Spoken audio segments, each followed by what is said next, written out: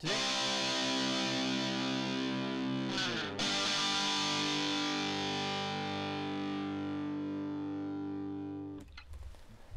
going over to the political part of the podcast, you have Vivek roasting the U.S. boxing policy that's going to allow biological men to compete with biological women, which we would previously call abuse, illegal, but nowadays it's a different time. Now, Vivek he's responding to a New York Post article. The New York Post article says, quote, U.S. boxing slammed for new transgender policy that allows biological men to compete against women. And they have a picture of a really jacked, as youth might say, really bulky biological man with woman hairstyle punching the absolute bejesus out of a more petite-looking woman in the boxing ring. And Vivek responded to it, says, quote, we used to call this violence against women. Now we call it a victory for trans rights. The trans cult is a mental health epidemic in our country and it needs to stop, unquote. And within the first 24 hours, that got 1.8 million views and 46,000 likes, which is fascinating. If you're watching the whole show, we just talked about Mark Cuban praising DEI. Well, his company really doesn't have much in terms of the people on the court. And yet, Mark Cuban got 22 million views, but he got about 42,000 likes. So, infinitely better ratio, to say the least, for Vivek Ramaswamy. And I suspect most of the comments will be overall supportive of that. But let's dive in and find out. Again, all the statistics were written down after 24 hours of the actual recording. And again, it's 1.8 million views, 46,000 likes.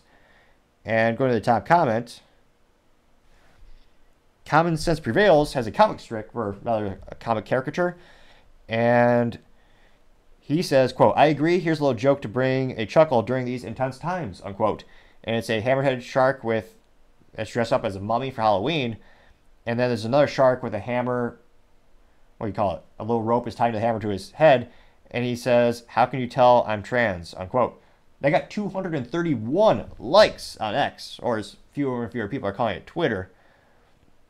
Fascinatingly enough, I should do another poll on LinkedIn to see what people are calling it these days. Rob Seffer says, quote, as an anthropologist, I can constantly determine the difference between the sexes from skeletal remains, in most cases from across the room.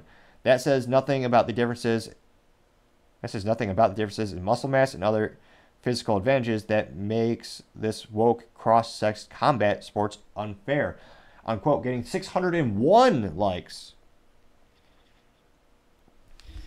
Paul Suziza says, quote, gender dysphoria is a mental illness. Until the left accepts the reality, the situation will only get worse. Women are under assault by men pretending to be them, and it has to stop, unquote, getting 302 likes. Let's see here. The conservative alternative says, quote, imagine Mike Tyson or Francis Nagano, maybe got that right, putting on a wig and competing in women's boxing, yeesh, unquote, getting 27 likes. And again, depending on the sports, there's a huge debate. Oh, this is a huge cultural and political debate in the United States, well, globally as well. In some sports, they could try to make it fair by measuring testosterone levels or density of bone or muscle mass. In some, you don't even have to have, what's the nice way of making this moderately family friendly? You don't need to take drugs to decrease your testosterone or chop off body parts. In some, you literally can just dress up differently with all the inherent overwhelming advantages that you have. It'll be interesting to see how it plays out in the boxing. Now, someone by the name of Moderate to Severe says, quote, what's most sickening about this is that we have to tell people this is sickening, unquote, getting 53 likes. Michael Urban says, quote, this is disgusting. U.S. boxing should be ashamed. The real woman should refuse to participate, unquote, getting 74 likes. Severnus says, quote, South Park nailed this one. And it is the South Park episode where you had a bodybuilding biological man beating the absolute crap out of the biological women in, the strong women competition. And I got 77 likes. Scrolling down here.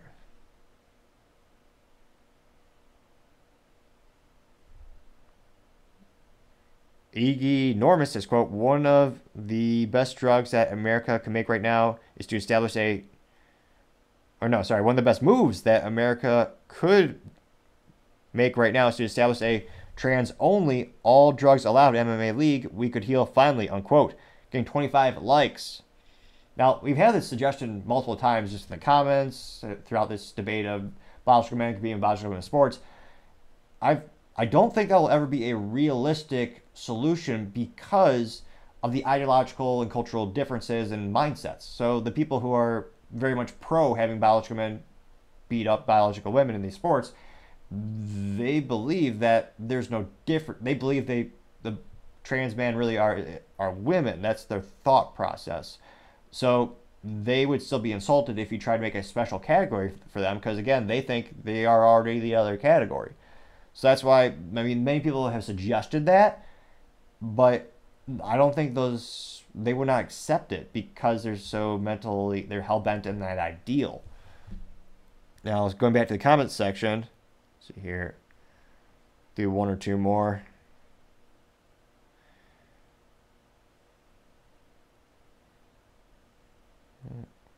Where did it go here? There it is. Ghost Rider 505 says, quote, that's a career-ending move for any female boxer to step in a ring with a trans male boxer, unquote, getting 4 likes. Let's see. Interestingly enough, how many comments were there total for this one? That's 863 comments. That's a lot. Not as many comments with like hundreds of thousands of likes as we normally see. A lot of comments getting between 0 and 25 or 30 likes. Let's see. Jim simply says it's broadly incentivized in society, unquote, getting 2 likes. And again, let's see here. That's the other thing is there are huge incentives to do this. If you're a failed male athlete, you could dominate the women's category. We've seen this time and time. One of the most famous prolific examples being Leah Thomas, who was the 468th male collegiate athlete for swimming. So 468th ranked to number 1 just by putting on actually a different swimsuit. Do they wear the same? Putting on a women's swimsuit, changing in the women's locker room. So that's a huge incentive. You go from 480th place to first place just by going to a different locker room. And again, society is not only encouraging, but they're not just allowing, but they're encouraging it in many cases, giving them scholarships. So yeah, there's multiple incentive mechanisms at play as well, and as well as this pharmaceutical industry, where again, this is opening up. This is creating a category for them of new products to sell, and then creating a new audience a new customer base for them to sell to as well. Sam Forrest says, quote, I am LGBT member and I approve this message, unquote, getting 1 like. Naya Nikini says, quote, their strengths are not the same, unquote, getting 2 likes. Now, interestingly enough, we'll see if DeSantis, let's see one more. College Silver says, quote, Vivek is speaking the truth. Do you agree with him, unquote, getting 6 likes. So it'll be interesting to see if other political candidates jump on this message. They've only brought up the topic, I think, once or twice during the Republican nominee debates. Excuse me. And this is one of the biggest cultural topics and debates in modern American society.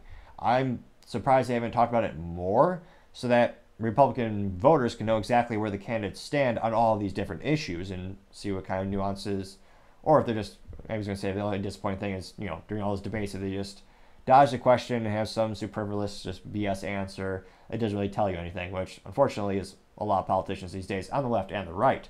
So let me know in the comments, do you think this will actually help push Vivek up in the political polls as let's see here, as he continues to struggle behind the other candidates? Again, Trump is way ahead over everyone, but there's a lot of people wondering, will the government shut him down? Will the government stop him from running? Some states are actually taking Trump off the poll or off the ballot altogether, so the lawsuits they're being filed all over. And again, Vivek is still consistently around 4.8 to 5% in the polls. Nikki Haley she passed DeSantis for New York Minute last week, but she's now below him again, usually around 11%. DeSantis is around 12%. Trump is all the way around 60 to 62%. Chris Christie is usually around 3%. And Asa Hutchinson, he's usually around 0.6, although lately it's been actually 0.8%. So again, it'll be interesting to see, when the rubber hits the pavement, so to say, when people actually start voting for a nominee.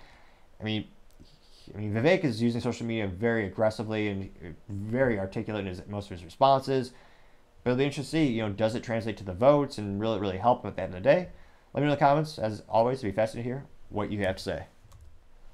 Thank you everyone for taking the time to tune in today. Again, we're trying to get to 4,000 subscribers by the end of January, so if you click that button, I greatly appreciate it. Also, if you give me a comment, it's a great way to give me some additional feedback, letting me know how I can make the show better and better. Leaving me a thumbs up is a great way to help with the YouTube and Rumble algorithms, so the video hopefully gets shared more and more. Lastly, don't forget to take time to tell your family, tell your friends, tell your coworkers, heck, tell your enemies, tell anyone and everyone. Just stay safe, fight the good fight.